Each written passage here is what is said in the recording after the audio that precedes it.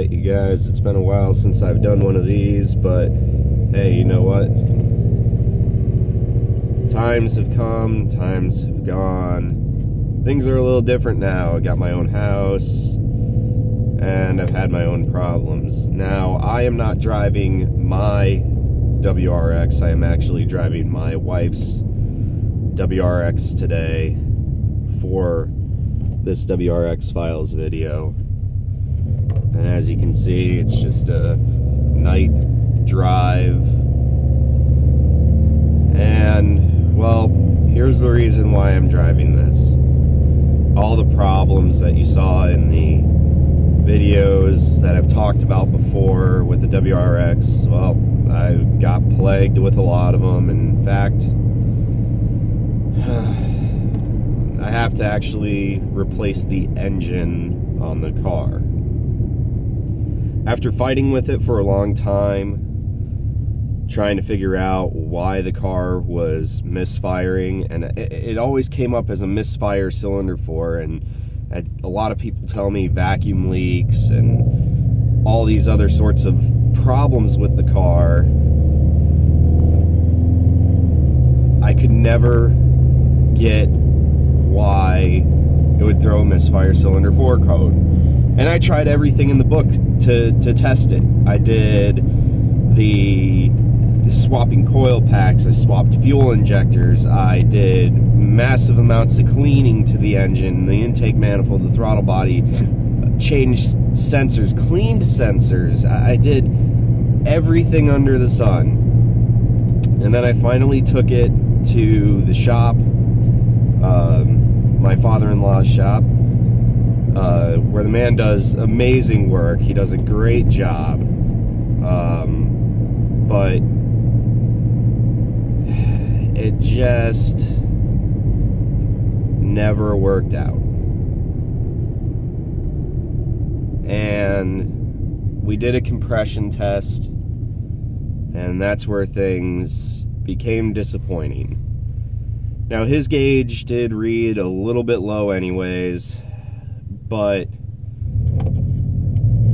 the cylinder basically registered almost no compression whatsoever in the cylinder itself. It was like, I think, maybe 40 psi on the crank, you know, on the 4 rotation crank. And if you floored it, you might get up to 80 psi in cylinder 4. So we knew cylinder 4 was bad. I don't know how bad it is because we didn't take apart the motor.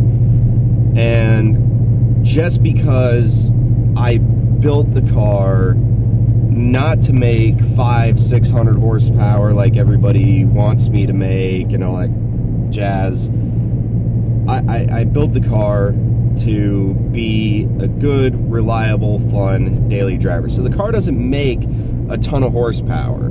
Okay, it is, yeah, it's right around the 300 wheel, 300, 320 wheel horsepower range, depending on whose dyno you're on. But I didn't build the car to be fast in a straight line. So I know everybody's going to say, well, why didn't you just, you know, take the motor apart, build the engine, blah, blah, blah. Well, here's the thing. I have a family, okay? So money isn't all there to go and build the engine. Also, both my wife and I, we work, so we both need cars. Now, thankfully, right now, we work offset schedules, so the days that I'm off, she works, and the days that, you know, my schedule rotates. So thankfully, we can work it out to where we can use one car right now. But it is a little inconvenient because you're stuck at home for God knows how many hours a day. You can't go anywhere because you don't have a car. And with a 3-year-old daughter, that doesn't work out too well. She wants to go to the park and she wants to go do this. She doesn't really want to stay at home. She wants to play.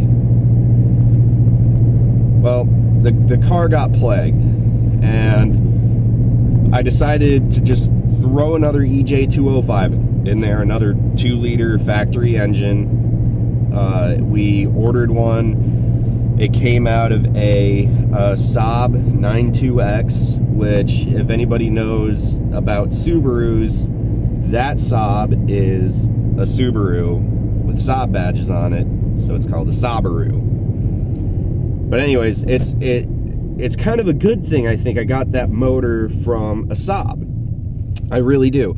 I think because of it coming out of a Saab, I don't think it's going to be beat up on as much as a vehicle like a WRX that is very well known. The Saab has always kind of been a dark horse because not a lot of people know that it's really just a Subaru.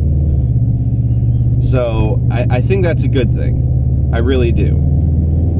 It was basically a crazy expensive WRX, so not a whole lot of people bought them, and the people that did buy them didn't really modify them because they just thought it was a Saab. So it took a lot of time for people to figure out that it was a Subaru. So we have another EJ205 that we're putting in the car. It is presently being put into the car. I have been told that I haven't really seen the work that's going on because, I'm not going to lie, I was really frustrated and mad and everything, so I am having it professionally put in. I am not going to deal with it. I know it's not a hard job to do, but I just really don't want to deal with that problem. So I have decided to just let the professionals do what they do best and work on the car.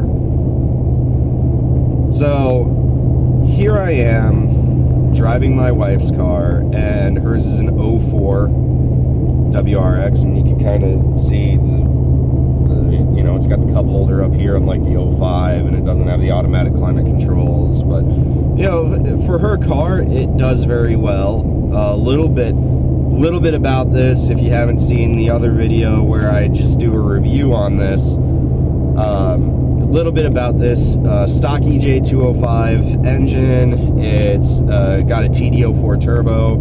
It's got a OBX intake on it, which is basically like a Cobb knockoff. Looks just like a Cobb.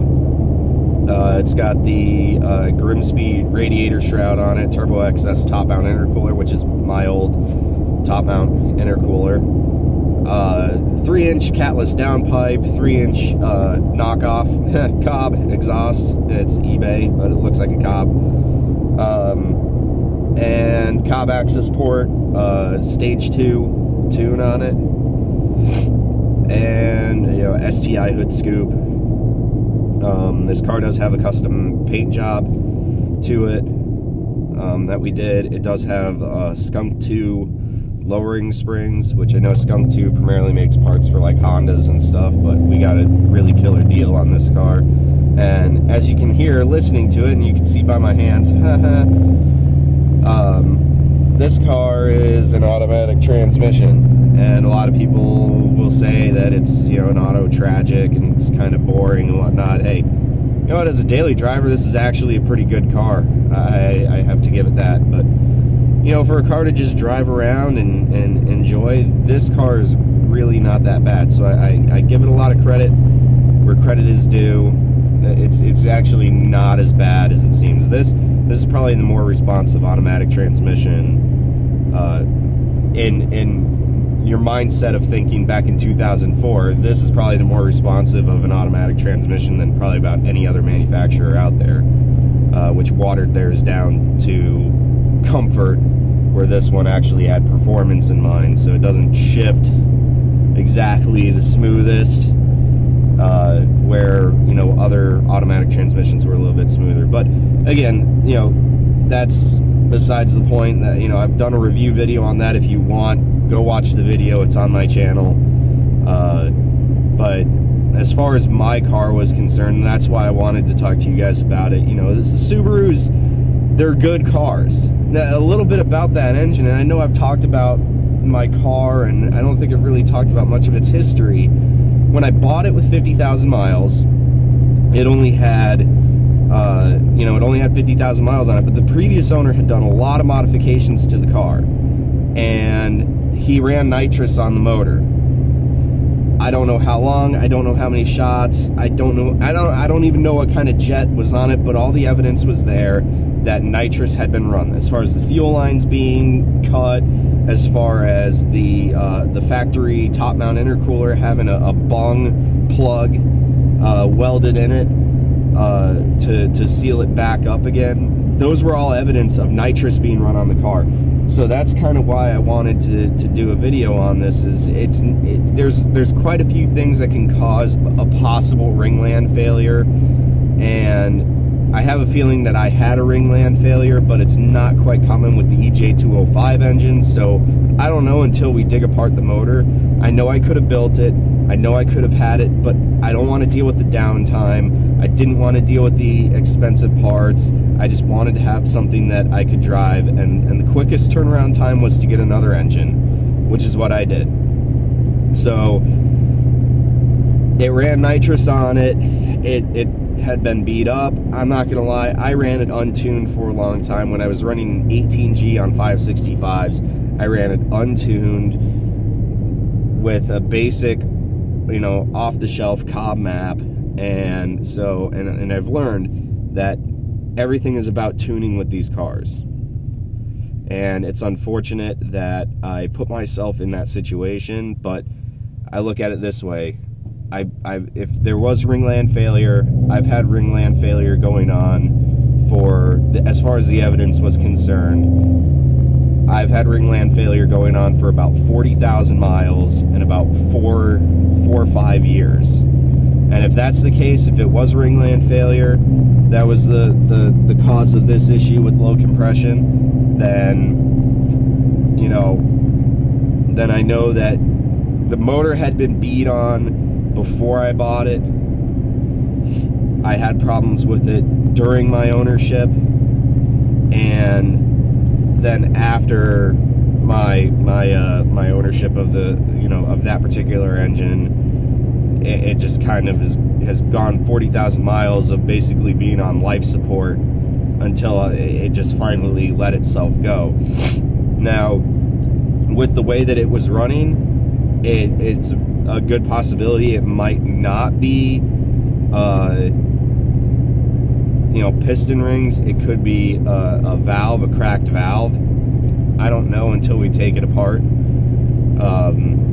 But I needed a motor for turnaround because I didn't want to plague my wife with not having a car and you know, all those problems associated with just having one car and a family. So I guys wanted to give you, it's more like an update of my car and why I'm not driving it. The problems that I had, you know, just if you own a WRX, if you plan on owning a WRX, it doesn't matter what year it is. Tuning is everything, okay? Even if it's just bone stock, tune the car. Seriously, it makes a world of difference. Contact your tuner, contact a tuner.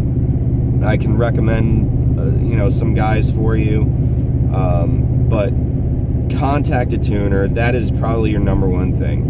The other thing, the cars are not meant to be beat on every single day for long periods of time. It's a daily driver. Drive it like a daily driver. It's only supposed to have that much power in spurts, not all the time. So take care of that car. Take care of the engine. Take care of those things. You know, just again, it comes down to just proper maintenance. Take care of the car. Don't overdo like what the previous owner did, like nitrous and whatnot on his car. Just take care of it. Just do what you have to do to take care of it. And hopefully I'll have my car back on the road here soon. I've been told that the motor has had some aesthetic work done to it. I don't know what it looks like yet. It's kind of a surprise for me. So I guess you guys will see it with me. And, you know, hopefully you guys enjoy this video as much as, you know, it pains me to want you guys to enjoy this video because it's more of a heartbreak video than it is, you know, my typical video. So, update will come real soon.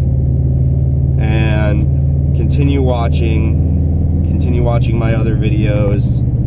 I'll hopefully have some more up here soon. So I apologize about the wait, guys. We just had a lot going on buying a house, having the car issues, doing a couple other things here and there. Did a video with Mike Baranis,